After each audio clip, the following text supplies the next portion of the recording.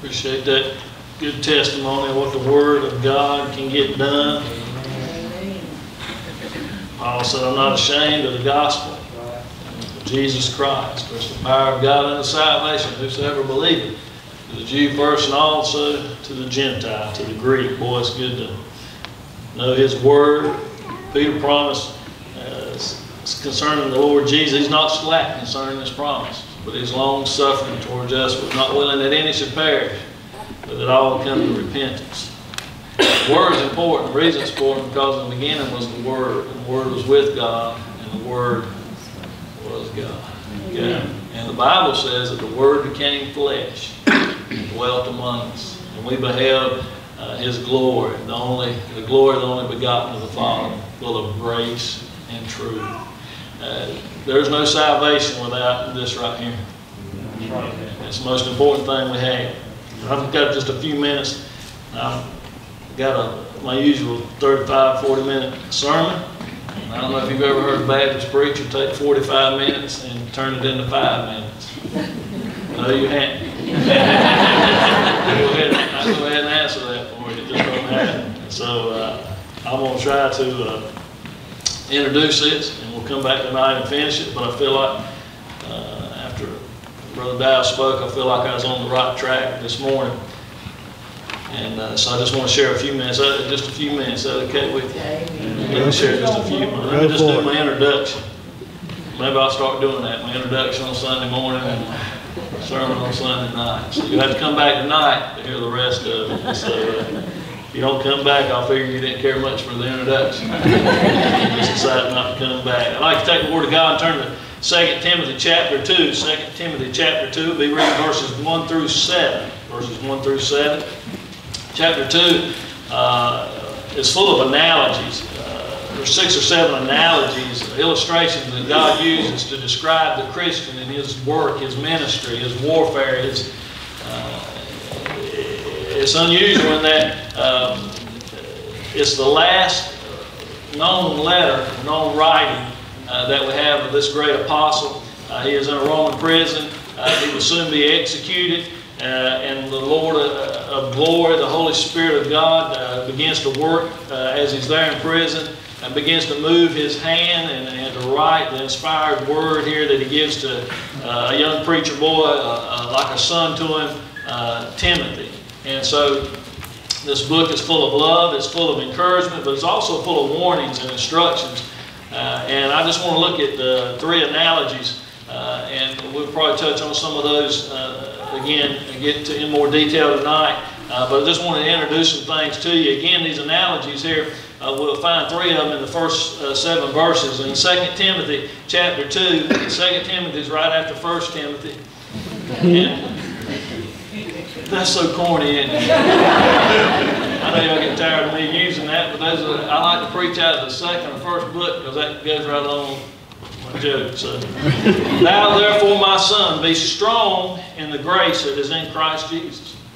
And the things that thou hast heard of me among many witnesses, the same commit thou to faithful men who shall be able to teach others also. Thou therefore endure hardness as a good what? Soldier. A good soldier. There's your first analogy. A good soldier of Jesus Christ. No man that warreth entangleth himself with the affairs of this life, that he may please him who hath chosen him or enlisted him to be a soldier.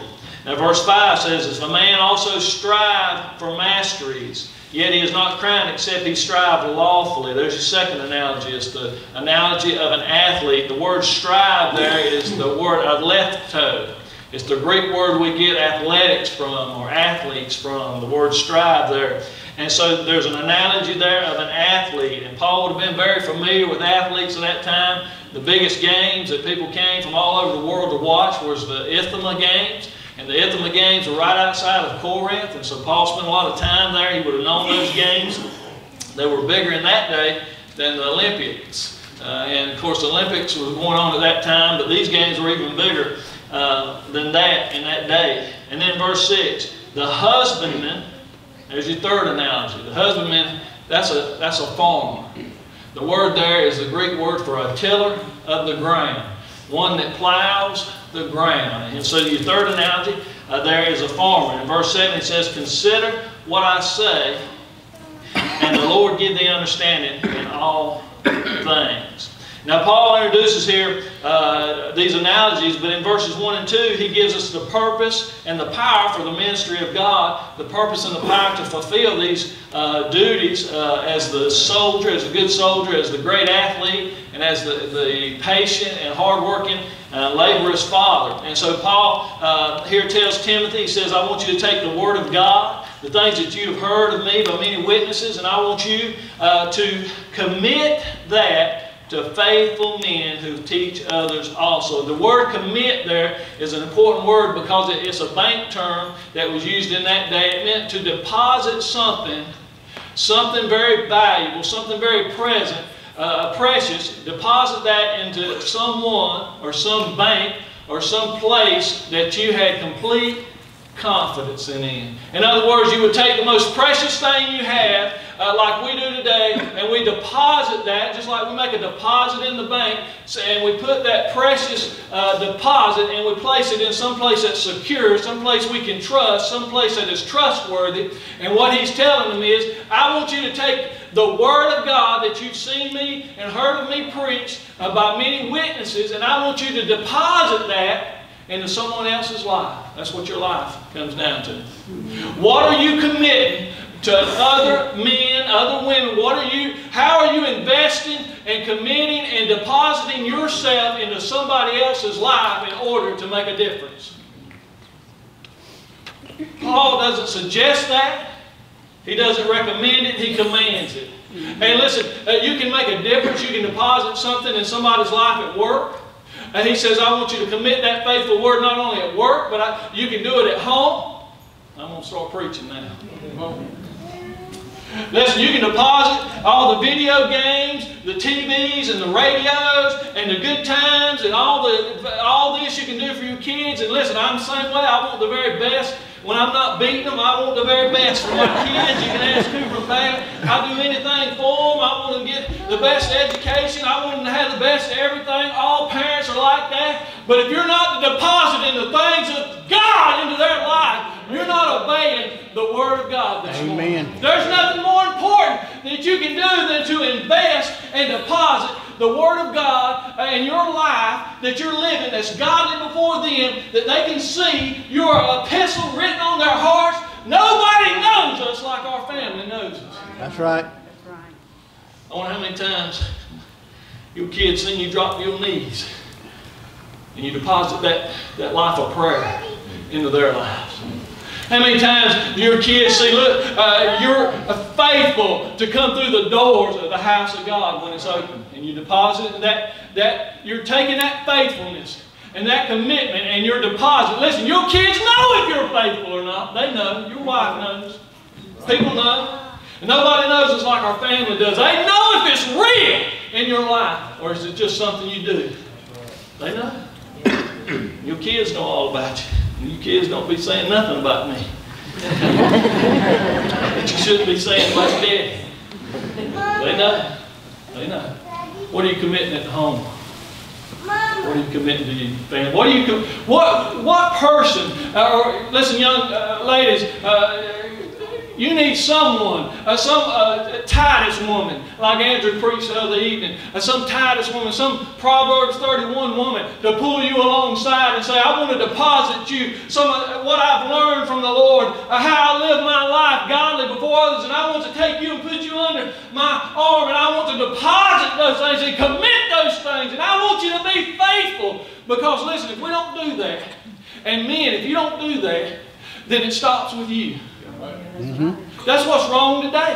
Somewhere along the line, there was a generation that just said, you know what, we're going to go to heaven. And listen, today's generation comes from the generation before. Don't you point your finger at the next generation, because they just came from us. And the next generation will come from them. And listen, we need to take some responsibility on how we're committing things, depositing our treasures in other people's lives. How are you doing that?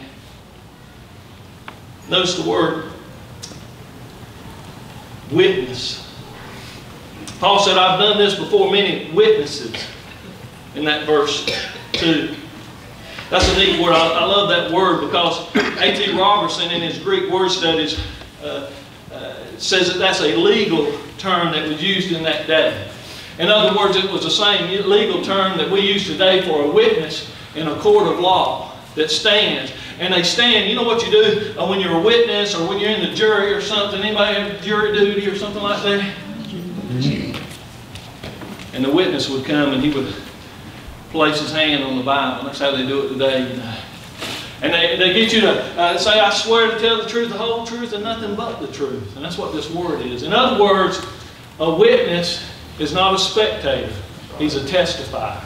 Right. You can witness something.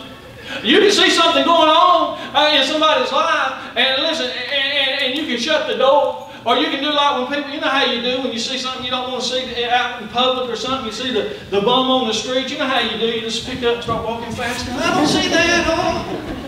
Right? They're waiting at the light and you just run the red light so you don't have to stop there. Right? You see, you witness something, but you're not testifying. Also, listen, there's witnesses. A witness has to be a witness. A witness, if you're going to be able to witness to somebody, you have to be a witness first. Listen, you need to be a testifier. He said, it's not just enough to suck up all of God's blessings, but you need to be a testifier. It's not enough for you to see God in somebody else's life and to witness it, but you need to be able to testify of that in your own life. It's a strong word there. God help us to be more than spectators. You know, spectators make very little difference in life. You notice that? I mean, I've been doing these sports analogies lately. I just can't get off of it because I like sports. And since I can't play sports, I have to be a spectator. And I've had very little outcome on the game. In fact, I really have no outcome on the game. It's who's on the field that really has the outcome of the game. Really. And see, they're the ones that are making the difference. The spectators are just blowing money on the ticket. Getting a little enjoyment. But the victory is down on the field. The difference makers are down on the field. They're in the game. They're not spectators. Are you a difference maker? Or are you just a spectator? Spectators, I've told you this before. I've gotten on that kick here lately. Because I've seen plenty of spectators in the church. You know how to spectate? I've told you what they do. The first thing they do, they come up to you and tell you, now if that was me, have you ever heard that? I do that to Cooper all the time. When he's doing something. This is how I do it. That means they don't want to do it. They're not going to do it, but they can tell you how to do it. They're just spectators. You know what? You know, spectators are not making the difference. We need some testifiers. We need somebody in the game. Listen, it's like one preacher I heard say one time, if you want to know how much difference a spectator makes, go home, fill you up a 5-gallon bucket full of water, stick your arm down to the bottom, pull it out, and look at the hole you made in there, and that's how much difference you're making. Whew, I'm preaching now. Let me close. I'm running over. Let me get my introduction out of the way. Before you come back tonight, you're really going to get something. Listen. And then Paul said, here's not only the purpose is to commit thou to faithful men, but he said, here's the power behind it all. He says, be strong. Be strong. Be strong. My son, be strong in the grace that is in Christ Jesus. That's right. The storehouse of everything that Jesus has, His power, our opportunity to boldly come to the throne of grace, everything, my heartbeat, the reason I can see, the reason I can walk, the storehouse of all the power, all the ability, all the strength of our Lord is wrapped up in His grace to me. It's none of me and all of Him.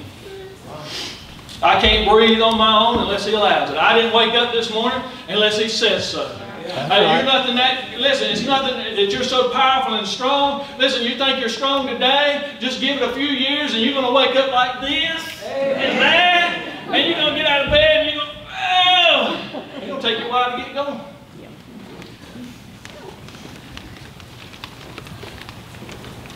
We're not that strong. We're not strong. We're not anything. It's His grace that is sufficient. in your life to give you the power to do these things. I like the word strong there. It's made up of 2 Greek words, and that's not important, but one of them is dynamo. One of them is dynamite. It's where we get our word dynamite from.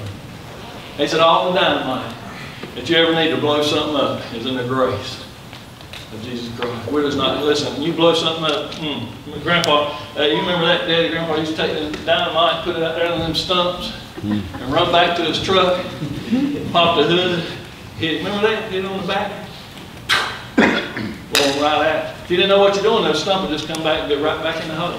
You had to know what you was doing and flip it out. Dynamite's powerful. God's grace, His unmerited favor towards you. For you know that the grace of our Lord Jesus Christ, that though He was rich, yet for your sakes He became poor, that through His poverty you might be rich. Even when we were dead in sins, He has quickened us together with Christ. By grace you are saved. It's not of yourself. And the grace of our Lord Jesus was exceeding abundant with faith and love which was in Christ Jesus.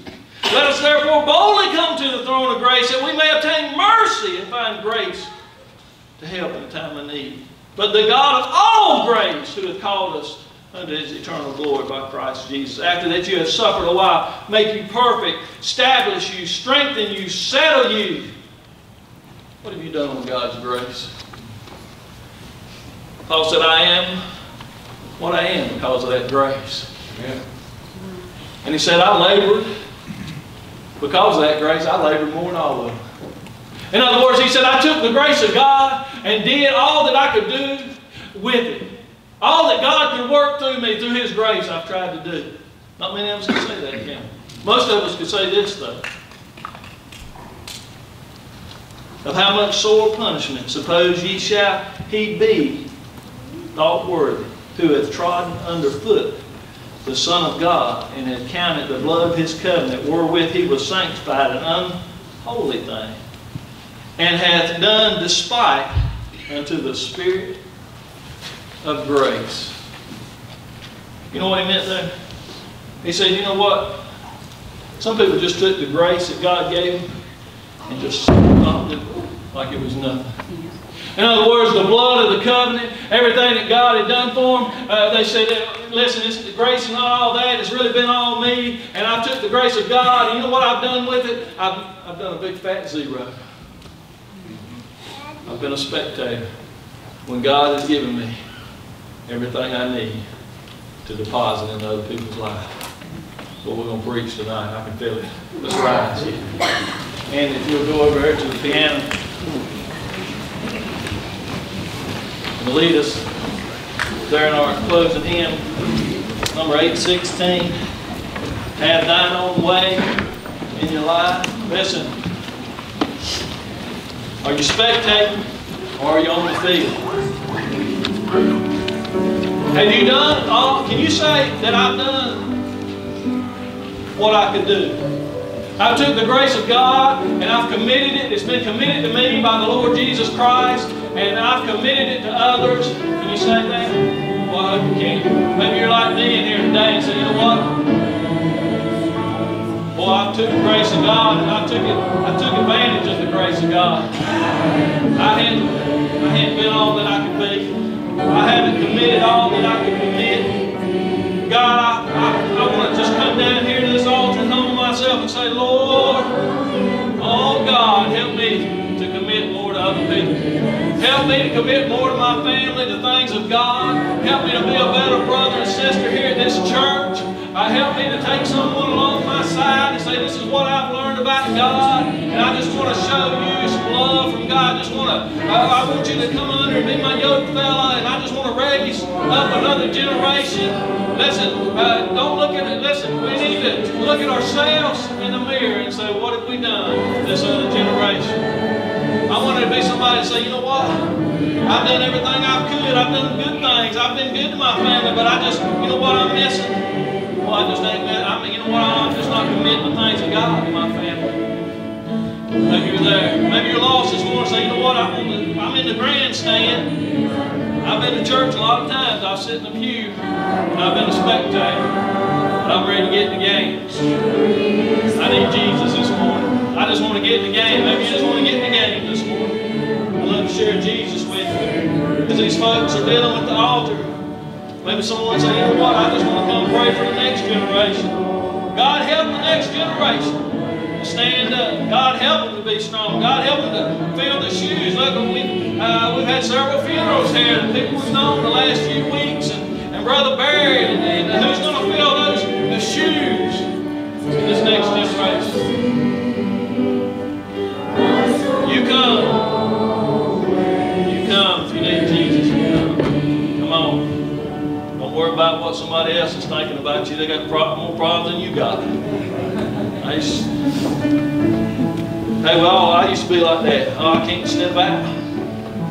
Especially as a preacher, they might think I've done something. I don't care what people think anymore. I just want to please Him. Just call me according to His grace. Don't worry about what they think, and they got more problems than you got. You just come. If you need Jesus, you come.